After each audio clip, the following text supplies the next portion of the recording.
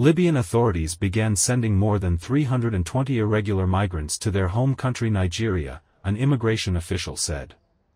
War-torn Libya has become a key departure point on North Africa's Mediterranean coast for migrants, mainly from other parts of Africa, risking dangerous sea voyages in hopes of reaching Europe.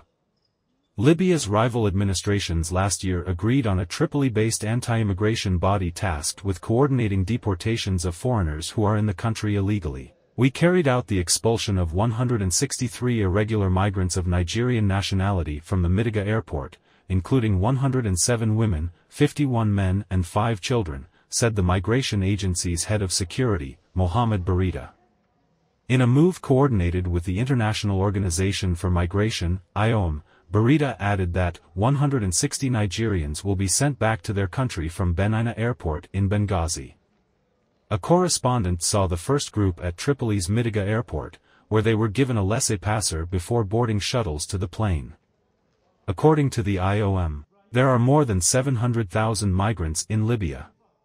More than a decade of violence and instability since the 2011 overthrow and killing of dictator Muammar Gaddafi in a NATO-backed uprising helped turn the country into a fertile ground for human traffickers.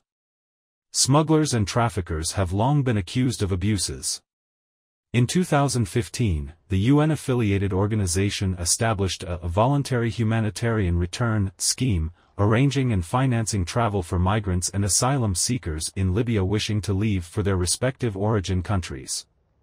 Last year, 9,370 people left under the program, down from 11,200 in 2022, according to IOM figures.